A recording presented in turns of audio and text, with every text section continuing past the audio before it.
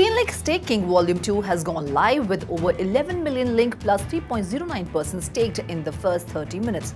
This follows a 9-day priority migration period where existing Volume 1 stakers transitioned their staked link and rewards to the new version.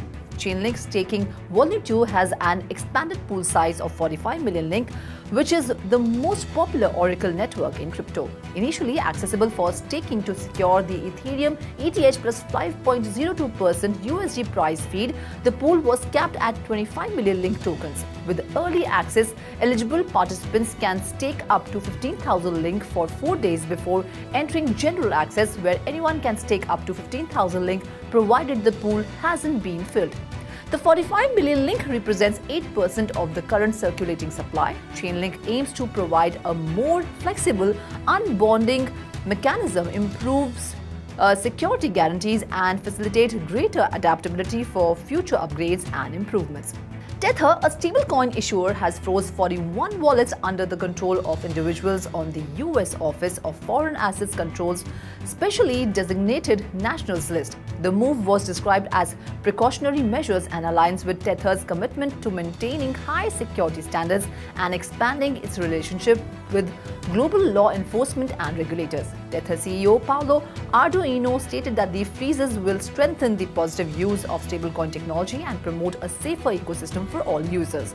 On-chain data shows that many of the frozen wallets use Tornado Cash within the last 6 months, and one of these wallets is linked to the Ronin Bridge attack by North Korean hacking group Lazarus Group. The Starknet Foundation, the creator of Ethereum Layer 2 network Starknet, plans to distribute 1.8 billion tokens as user rewards and rebates. The foundation will employ various committees to oversee the distribution of these blockchain tokens. The Provisions Committee will distribute 900 million Starknet tokens in a phased manner to reward both past and future contributions. The foundation confirmed a token airdrop snapshot with a total of 10 billion STK tokens issued. 50% will be retained by the foundation, while the remainder will be allocated to core developers, ecosystem contributors, and the community.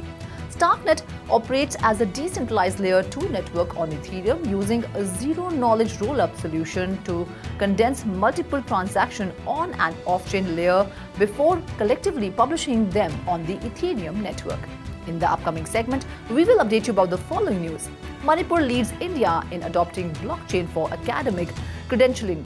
UAE researchers launch blockchain carbon trading platform at COP28. Blockchain security firm PeckShield uncovers critical vulnerabilities in smart contracts. Stay tuned for more updates.